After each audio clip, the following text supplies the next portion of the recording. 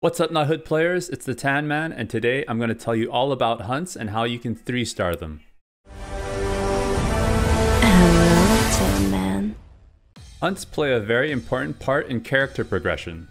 They are the most effective way to farm common, rare, and epic hero shards. You will need these shards to increase hero star levels, which are important to unlock their full potential. Hunts are also the most effective way to farm the various forms of Tellurian and Vulcanite. This ore is needed to upgrade your weapons and armor, and in the endgame you're going to need a lot.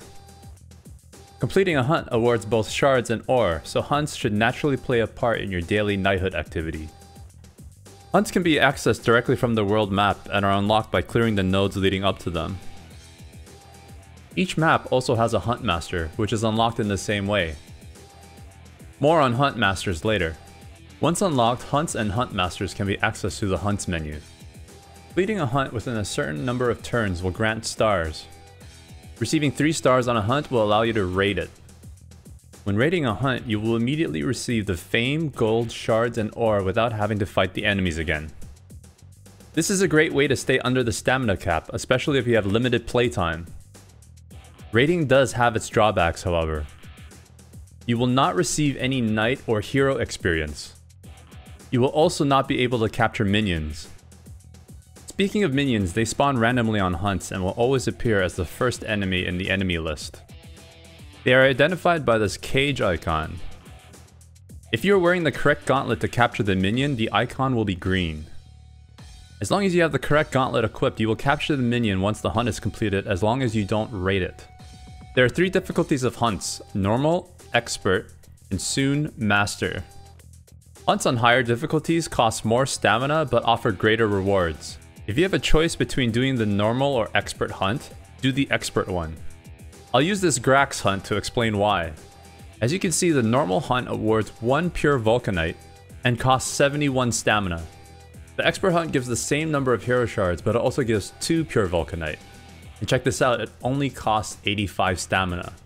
This means for just a 20% increase in stamina, you have a 100% increase in ore. Yes please. This will not be the exact same case for all the hunts, but keep this in mind the next time you're raiding. So about those hunt masters I mentioned earlier.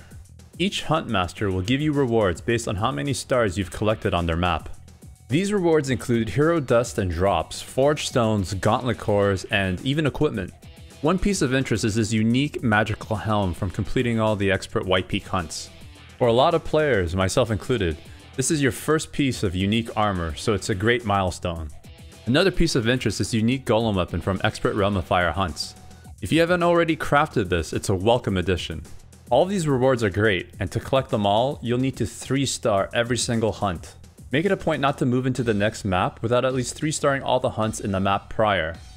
So now I'm going to go over some tips to think about when 3-starring these hunts.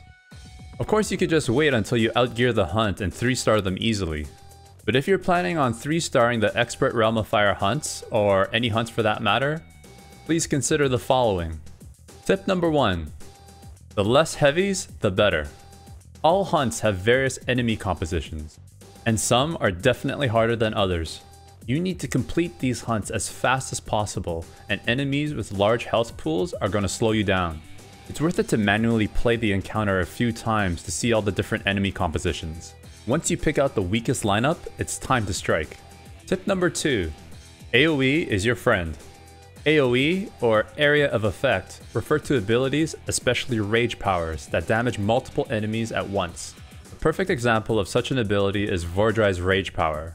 Abilities such as this will help you clear waves super fast. Tip number 3. Dots are your friends too. Dots, or damage over time, refer to the status effects that damage enemies at the end of the turn, which include acid, burn, and poison.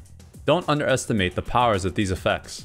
Turns do not end until after the enemy phase, so sometimes a dot is enough to kill a weakened enemy and save you an entire turn. Tip number 4. No wasted actions. This can also apply to other modes in the game as well. At the start of your turn, if you have a single enemy left that will die in 2 weapon swings, don't just attack twice. First of all, heal and buff yourself if you can. As long as you can push the fight into the next wave on the same turn, the end of turn effects don't go off. You can go into the next wave with a full stack of regen and focus, for example.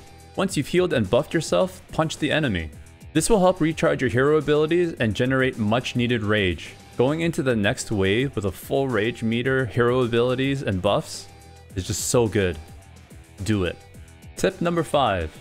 Use potions.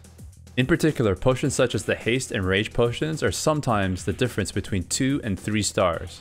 Sure, maybe in other modes, speed is not important, and you can spend several turns just healing yourself. But in 3-starring hunts, every action is crucial.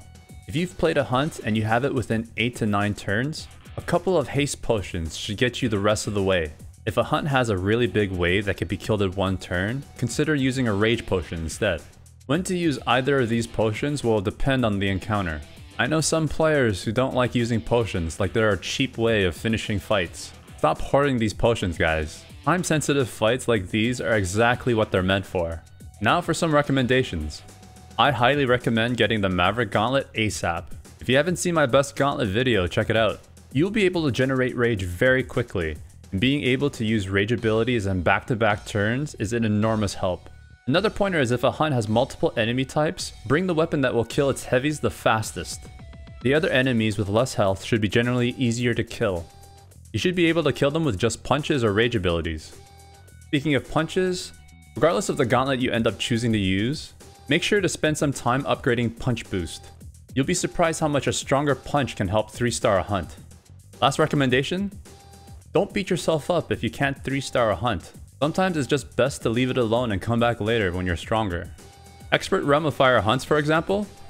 You should probably not start these until you've cleared the Onslaught dungeon and campaign anyway. And that's it for my hunt guide. If you found this video informative, leave it a like and subscribe. If you have any questions or want to win some gems, make sure to drop by my Twitch stream. I stream Knighthood every Tuesday and Friday at 8 PM Eastern. Thanks for watching, guys. Tan Man out.